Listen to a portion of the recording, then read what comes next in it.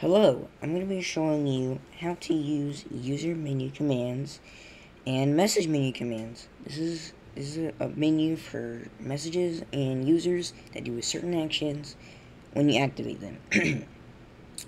Let's get started. So I've created a user menu command, send embed. You can make it whatever you want, personal preference. Let's create an action. We're gonna do store member object because we're gonna have to store the interacted user. Now this is important. The interacted user is what's the member you interact with the user menu command. So it's important. And the object is for the member, because we need this, because send message is not gonna work. So we're gonna have to do, let's call it var. And so we're gonna do variable and var. Yes. So we're gonna do debian testing embeds create one title debian v2 embed test. Make the color I don't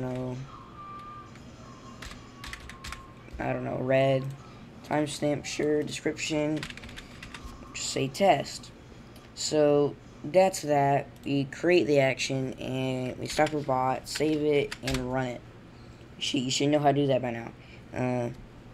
So if we go to our man Johnny right here, see apps, send embed, we do it, runs the command. Now if we go to our account, it'll see that it sent the embed with our exact thing we've set it to do, which is good. It worked. So if you want to recap, make sure you always do store member info just in case.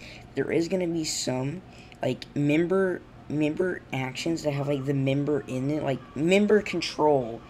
Member control is always going to have it. Most of them are not going to have interacted user.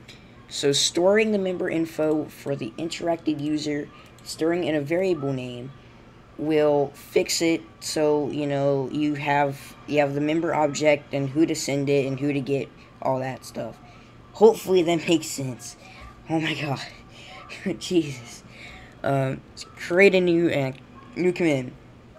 Now this is the message menu. We're gonna call it repeat. Message menu.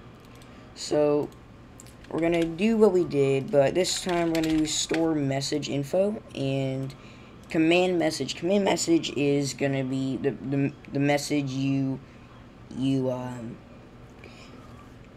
interact with. So do that. We're gonna do the message object just in case, and we're going to copy the action.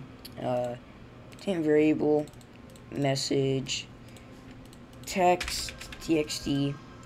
And then we'll make it send txt the text, and we stop our bot, we save it, and we run it.